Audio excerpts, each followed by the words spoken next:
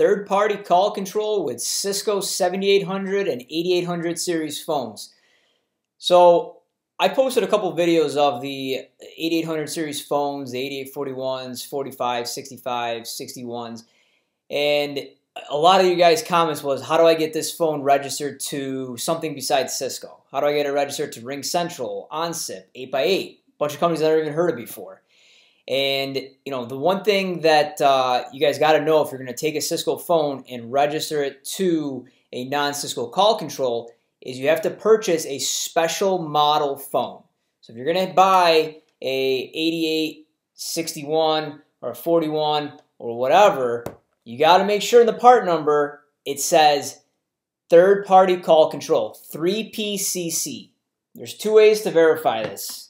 Number one, you can look at the bottom of the phone. This is a 8831 conference room phone that I've got right here. I'll hold it up so you guys can see it. And if you take a look at that PID right there, it does show 3PCC in the model number. The other way is to take a look at the model information on the phone there. So you can see here too that this is a 3PCC. So if you go into the settings, into the info portion, there it is. Okay, so first, purchase a phone that is third-party call control capable. All right. Number two, once you get the phone, plug it in, and it's going to pull DHCP. Take a look at the IP address of what you guys got right here. So you can see mine is 192.168.128.9. All right.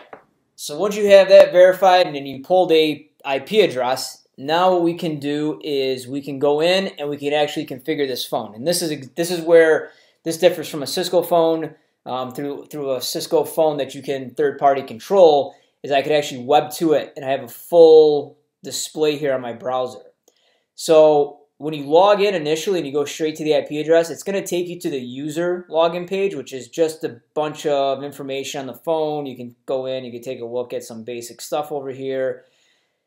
You know, not too much that you can do from this. So what you want to do is you want to go over to the admin login page at the top right, click admin login, and then from here, you might have to go into the advanced settings too, I believe it is. And now I have control and I can actually modify this phone and add it to whatever calling service that I want. So, you know, I just signed up for a free onSIP account right here. So I'm going to go ahead and show you guys how to register this to onSIP. I'm sure the process is pretty similar for the rest of these guys out here.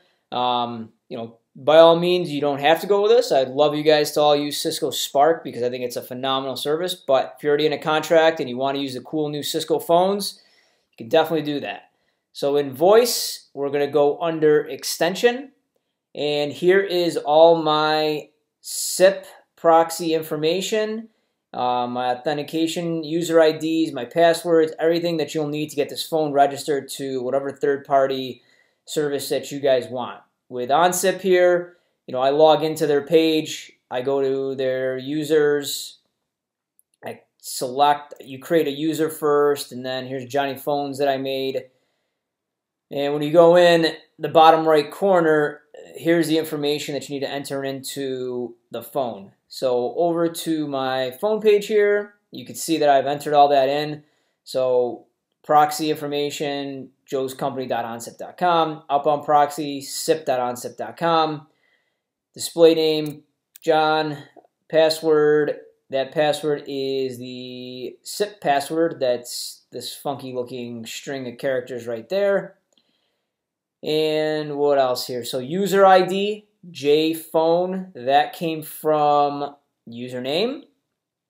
And then auth username, that's where auth ID is on this.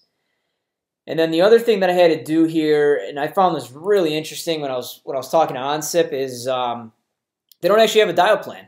You kind of have to define your own dial plan in here, which I thought was pretty crazy. So I can't do things on a global level. I have to do it on a phone level to just block calls or route things a certain way or dial 9 to get out. You know, you have to create that yourself and add that to every single phone. So what I did is here is just a blank mask 12 X's, get me out to the PSTN, whatever I got to do. And that's it. Once you're done, you have all this information entered in, you submit all the changes, and this phone here literally took, I don't even know, 10 seconds, not even, to come up, and we were working. So guys, this should work with any phone, again, that says 3PCC in it, and the ones that are supported today, 7800 series phones, the 8851, the 8841, the 8861, those are all supported. There are a couple that are not in the 8800 series, so make sure you check before you purchase those phones. And just to show you guys that this works, I've got this guy registered here. I'll show you some dial tone, or you'll hear some dial tone. And what we'll do here is we'll call 1-800-FLOWERS. So I'm just going to dial 1-800-FLOWERS. Welcome to 1-800-FLOWERS.com. If you're calling to... And there you guys go. You hear the phone calling out to 1-800-FLOWERS.com. Place a call, no problem.